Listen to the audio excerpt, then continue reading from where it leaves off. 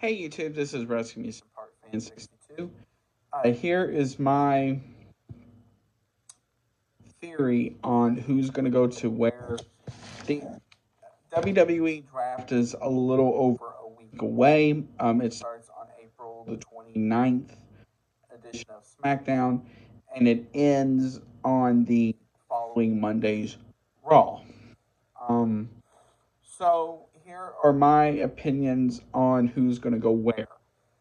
Now, please note this: nothing has been confirmed nor denied. This is just me. Um,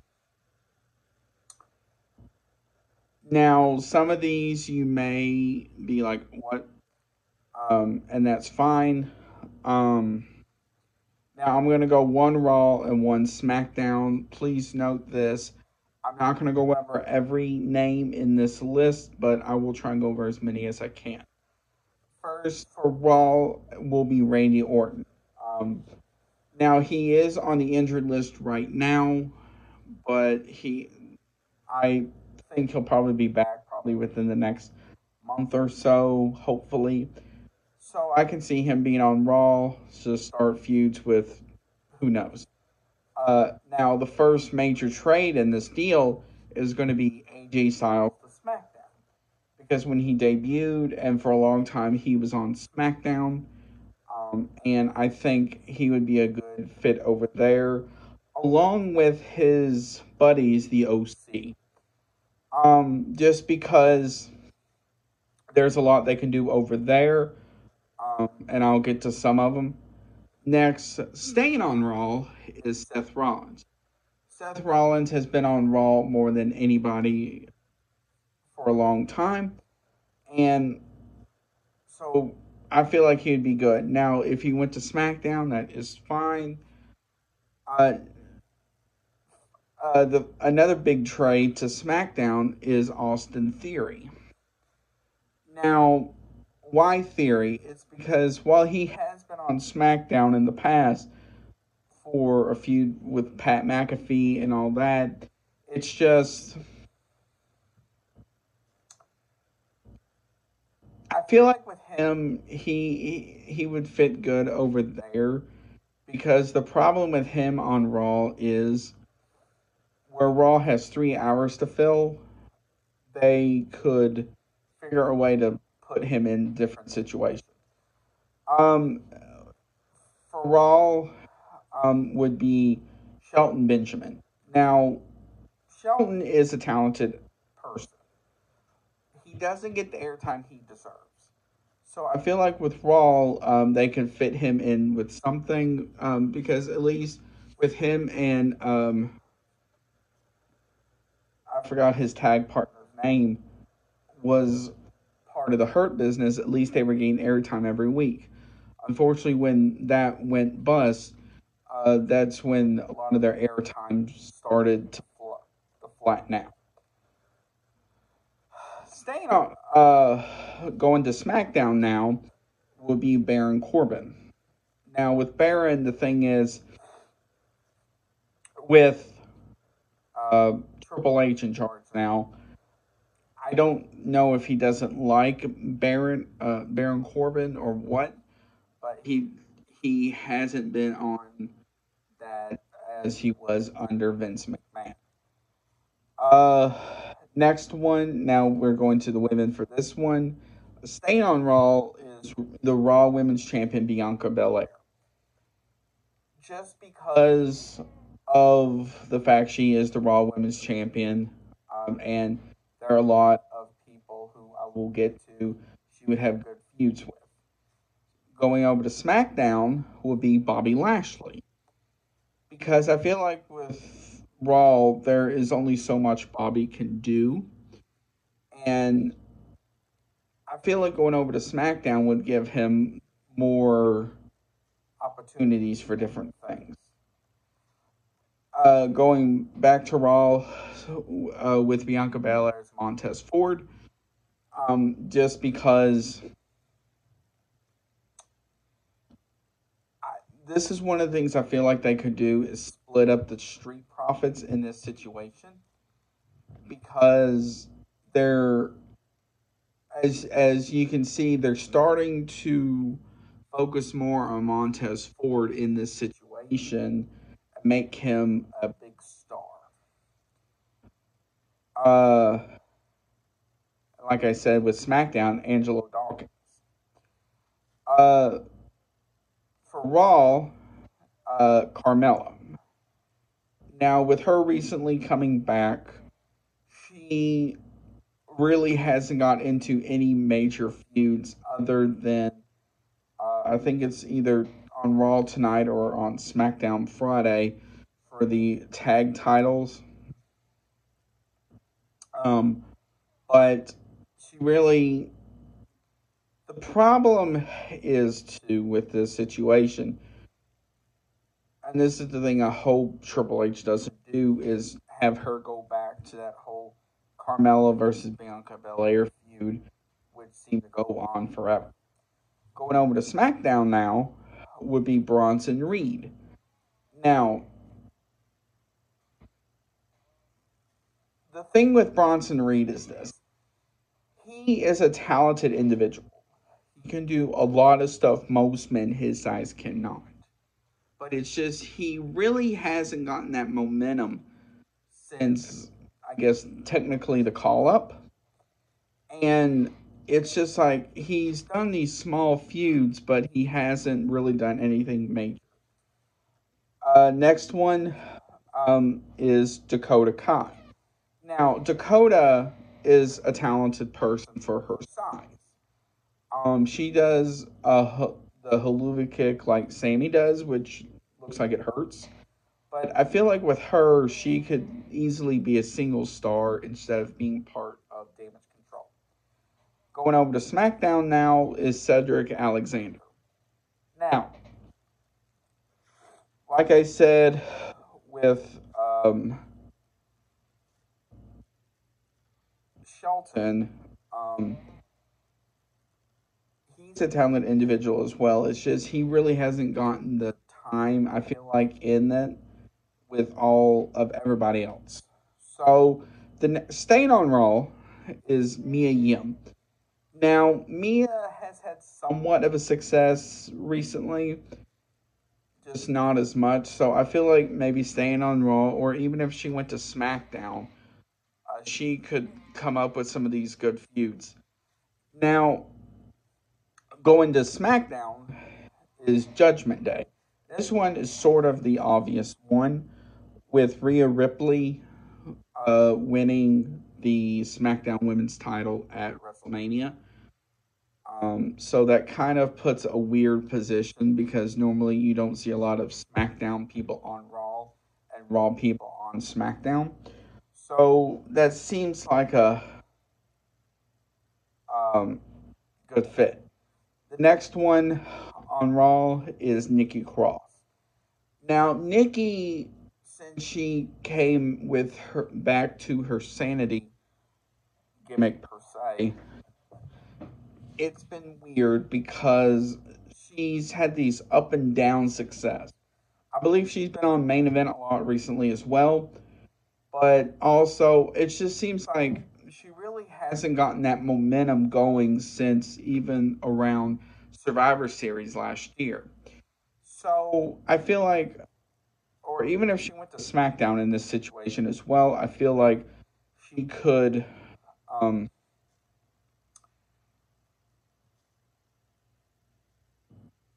have somewhat of a success. Now, uh, going over to SmackDown would be, and this is the first NXT call up, would be Braun Breaker. Now, a lot of this will also have to do with the next NXT Premium Live event at the end of May. But with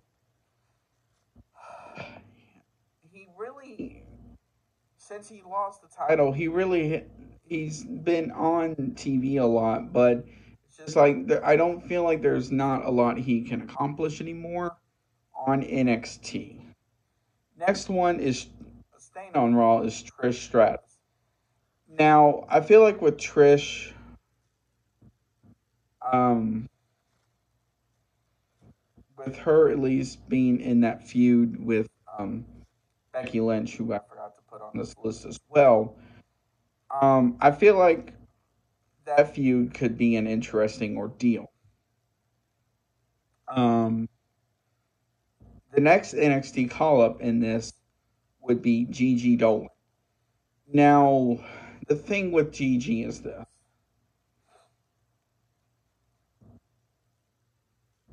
And this will go for the other person, JC Jane, in this situation as well. It seems like ever since they split up Toxic Attraction, um, going into or right after Vengeance Day, um, going into Stand and Deliver season, they never really got much TV time other than a chance to go on to the ladder match at Stand and Deliver. So I feel like an NXT call up is basically for them just because there's not a lot they can do on NXT. I mean, they've already won the tag titles 2 or 3 times now. Um, and when they have tried to go after the women's title, they have failed.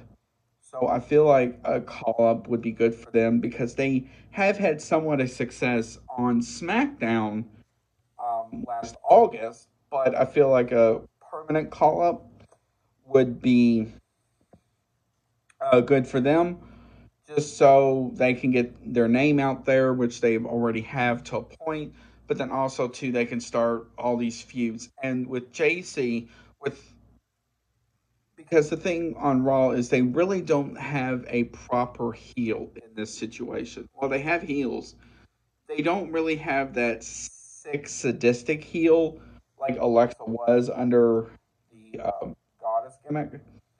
But with JC, she kind of fits that description. So, going to SmackDown now would be Elias. He really hasn't had much success as of recently, too. And I feel like going over to SmackDown would help.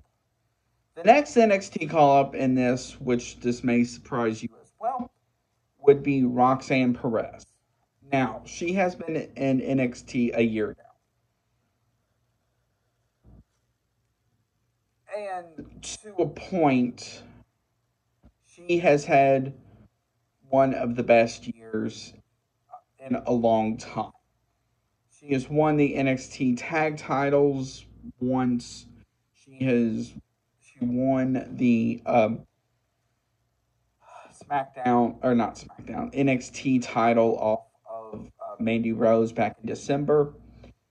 She was, Rookie of the Year and all this other stuff. So I feel like her getting a call up would be good, just so she can start a lot of this new stuff again. And going to Raw would help her a lot. Now, even if she went to SmackDown in this situation, it would still be good as well. But I do think Raw would seem like a little bit better fit for her because, in a way, she looks like the new AJ Lee, just with the gear and everything. Now, going over to SmackDown would be Johnny Gargano. And also, I'm going to add Candice LeRae in there as well, just because of the fact, um, ever since Stand and Deliver and such, Johnny really hasn't either been on TV much or so forth. Same with Candice LeRae. So I feel like, them going to SmackDown would do some good. Uh, Staying on Raw would be Maximum Male Models, but I hope they would start getting like the ring time because they really, other than some backstage skits, they really haven't done much. So I feel like that would help. Now going over to SmackDown, along with AJ Styles, would be the OC. Now, the reason why I say the OC in this situation is because they really haven't done much on Raw recently. And I feel like going over to SmackDown would help them because they could start a lot of these new feuds. The next one going to Raw would be Imperium. Now, Imperium, this would be good because they would start these new feuds with, being a single star or a tag team. So I feel like that would be good with them. Going over to SmackDown would be um, Riddle. Now, the thing with Riddle is, uh, you know, he's had somewhat of a success on SmackDown as well, and so I feel like that would help. Um, now, staying, I guess you can say staying on Raw in a way would be Kevin Owens and Sami Zayn, since they are the current tag team champions. Um, Now, going over to SmackDown would be Alexa Bliss. Now, with this, there's two parts to this where I feel like uh, anything can happen. Now, if she stays on Raw, um, Bray Wyatt would have to come over to Raw as well. So, if Bray wanted to start the Wyatt Six, or she could reunite with Bray again, but that could also happen if Bray stayed on SmackDown and Alexa went over to SmackDown. Going over to Raw would be Braun Strowman. Now, because with assuming this happens, you're losing Bronson Reed and Bobby Lashley, two of the biggest men on Raw. So Raw needs that big, meaty men. So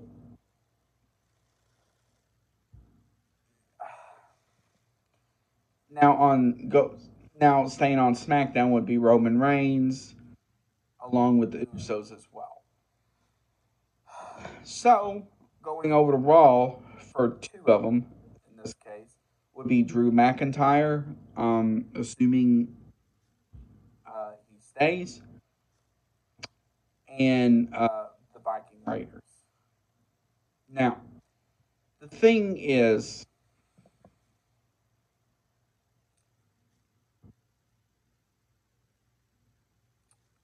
with the Viking Raiders, they've had somewhat of a good success on SmackDown, but I feel like going over to Raw would help them out as well. So, the next one for SmackDown would be Mustafa Ali, um, because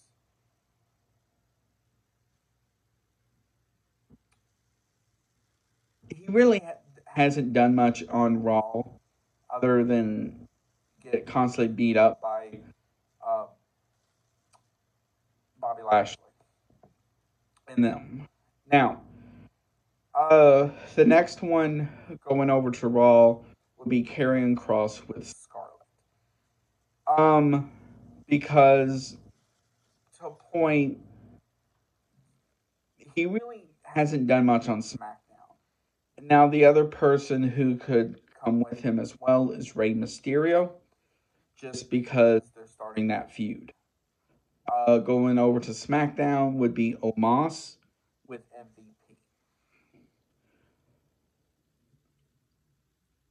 Because with Braun going over to Raw in this situation, SmackDown sort of needs like a giant.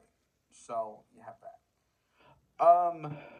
Now this next one is Madcap Moss with his girlfriend Emma. Because they've done some on SmackDown, but they really haven't had anything constant. So I feel like going on Raw would give them new abilities and stuff like that. The next one, going over to SmackDown, would be The Miz because I feel like going over to SmackDown, he could start a lot of these new things. Um, Going to Raw would be the New Day with Big E because um, the New Day has had some good success on SmackDown. I feel like going over to Raw would help them out with a lot. Um, Now going over to SmackDown would be Asuka. Now Asuka, the thing with her has been she really hasn't had much success since losing at WrestleMania. She really has been on TV, so I feel like going over to SmackDown would help her out. The next one going to Raw would be Ricochet. Now, because Ricochet could still team with Braun Strowman if they decide to do that. Um, Going over to SmackDown would also be Dana Brooke. Um, because she really hasn't done anything recently since Triple H scrapped the whole 24/7 ordeal. So I feel like that. The next one would be the Latino World Order, um, where they've started this thing with Judgment Day. They could still feud, but on separate brands if they wanted to. Going over to SmackDown would be Io Sky. So splitting up Damage Control, since Bailey would be there as well. Um, Now this one could be controversial. Oh, well, actually, no, sorry, wrong person. Another person go to Raw would be Nakamura. He just came back and he could start that feud with Karrion Kross. So I feel like that they would have a lot more airtime on Raw for this to play this out. Now, and then last one for SmackDown would be Bray Wyatt as well. Now, this next one would be controversial, and that is Solo Sikoa going to Raw. Um, because they could start this thing of splitting the bloodline up. Now, other possible NXT call ups in this situation could be pretty deadly because apparently they have been impressing some people in dark matches. Going to Raw would be Hit Row because face they've not done anything. So I feel like going to Raw would help them out. The next person who could help as well on SmackDown would be the Creed brothers because they've been in NXT forever. And I feel like depending on stuff, they would have good success. Uh, Other possible going to Raw, depending on stuff, would be Uncle Howdy. I don't know about that for sure. The rest of this list could go to Raw as well as Liv Morgan, Raquel Gonzalez, Ronda Rousey, Shayna Baszler, Charlotte, Lacey Evans, Natalia, Shotzi Blackheart, Sonya, Tegan, and Xia Li. Some of those, like Tegan, Zaya, and Shotzi, I don't think have ever been on Raw, so that would help them out. And then as far as SmackDown for those, they could figure some people